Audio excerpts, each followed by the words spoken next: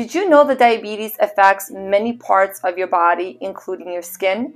On today's episode here on The Voice of Diabetes, we are going to talk about the skin conditions that actually tell you that there is something wrong going on in your body, whether it may be that you may be insulin resistant, you may be a diabetic or pre-diabetic. These conditions that I'm going to talk about today are actually warning signs that you need to see your doctor and get tested for diabetes. So I'm going to talk about these conditions in no particular order.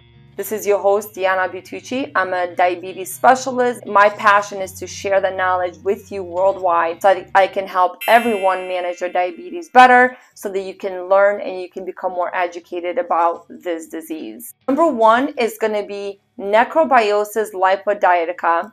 And this skin condition, it often begins as small, raised, solid bumps that look like little pimples. And obviously, as it gets worse, these bumps turn into patches of swollen and hard skin. And the patches can sometimes be yellow, reddish, or brown. You may also notice the surrounding area may have some shiny porcelain-like appearance. The skin can often become itchy and painful through cycles where it's active, inactive, and it kind of goes back and forth. So what you want to do if this is the case, and if you think you might have this, you want to get tested for diabetes. And if you are already diagnosed, you want to make sure that you're working closely with your doctor so you can get the diabetes under control. Number two is a very common one, and actually often patients will come to me and I'll hear that always felt like they needed to clean their neck area because they thought that they were dirty and they try to remove it. The one that I'm talking about is Acanthosis Nigricans, and this is dark patch or band of velvety skin on the back of your neck, armpits, groin, or elsewhere, often associated with insulin resistance. That means you have too much insulin in the blood, and it is often the number one sign of prediabetes. And as I mentioned, unfortunately, many patients go on for years with this and they do not know. So if you do have Acanthosis Nigricans, you often want to see your doctor and you want to let them know. And obviously at that point, they should be testing you for pre-diabetes or diabetes. Number three is digital sclerosis. And this will develop in the fingers and the toes or both. You'll notice tight, waxy skin on the backs of your hands. The fingers can become stiff and very difficult to move. If diabetes has been very poorly controlled for years, it can feel like you have pebbles in the fingertips. So it's hard, thick, and swollen looking like skin. It can spread, appearing on the forearms, on the upper arms, and it can also develop on the upper back, shoulders, and neck. I do see digital sclerosis with patients who have complications of diabetes, so they've been uncontrolled for a long period of time. Normally that's when I will get the referral and we see patients and I'll make the diagnosis of this. Sometimes have to refer patients to physical therapy to improve mobility. So this is something we want to prevent, and you do that by really managing your diabetes and getting your numbers under control as soon as you're diagnosed and really working closely with your provider to do that. Number four is blisters. It's rare, but we do see blisters. It is more common in diabetes. And normally you see a larger blister or a group of a blister or both. The blisters tend to form in the hands, feet, legs, or forearms, and they look like the blisters that appear after serious burn. Normally, if you were to get burned, we know that those blisters are very painful, and I've had that myself. With these blisters developed from diabetes, they're usually not painful. They just kind of develop and they're there. And obviously, I always encourage patients not to break the blister because we don't want to break the barrier that's protecting your skin underneath.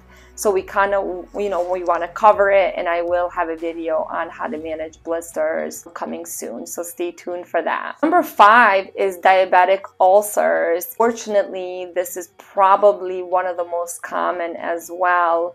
A lot of diabetics go on to develop diabetic ulcers. High blood sugar for a long time can lead to poor circulation, and it can lead to nerve damage. So you can develop ulcers as a result. As we know, when we have poor circulation or nerve damage, wound healing becomes very difficult, and it prolongs wound healing. So of course, Diabetics who are not well controlled have a very difficult time healing after they've injured or they've developed an ulcer. So this is something that a lot of times we will see patients in the hospital and this is their initial diagnosis, is just an ulcer that won't heal or it becomes infected, and then we see them at the hospital and we make the diagnosis of diabetes, or they've been diabetics and actually did not know they were diabetics, and that's the first time we will see them, which is unfortunate. But and I always tell patients, the minute you have an ulcer, you want to get it addressed. Don't wait, because this can get very bad very quickly. Even a few days can make a big difference. So I always tell my patients to call me immediately. Number 6 is Shin Spots, also called diabetic dermopathy. It's a skin condition that creates a barely noticeable depression in the skin. It's common with people who have diabetes, and it usually forms on the shins, which is why we call it shin spots. Sometimes you can see on the arms, thighs, or trunk, or other areas of the body. The shin spots will be brown and they cause no symptoms. If you develop shin spots as a result of age, they are usually permanent. They don't go away.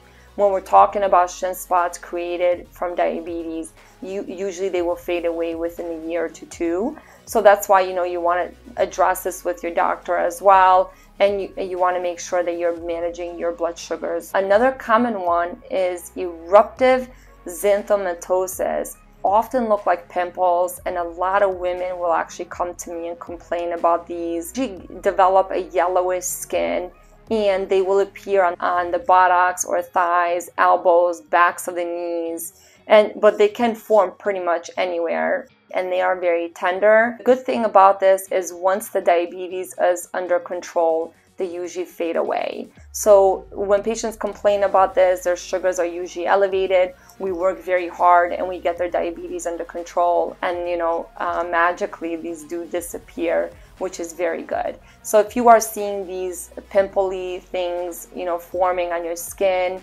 such as the areas I just mentioned, it is something worth noting.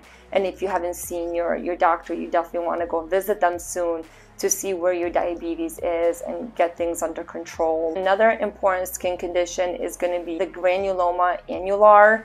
It's not just from diabetes, and I probably agree, but we do see that this is more common with diabetics, and this causes bumps and patches, and they may be skin colored, they may be red, pink, or bluish colors. So you want to let your doctor know if you are having these, and obviously you want to get this under control. Another one that's very, very common is extremely dry or itchy skin. A lot of times diabetics will come into my office, they're always complaining, my skin is so dry, my skin is so itchy, what's going on? I will have them start testing their blood sugars, and if they're not testing, they will see that the blood sugar levels are higher, which leads to the itchiness and the dry skin. Normally, I get their blood sugars under control, and we work very hard to do that. And sometimes I will refer them to a dermatologist who can help with more control due to discomfort. The last one I want to talk about is skin tags, which are skin growths. They hang from a stalk.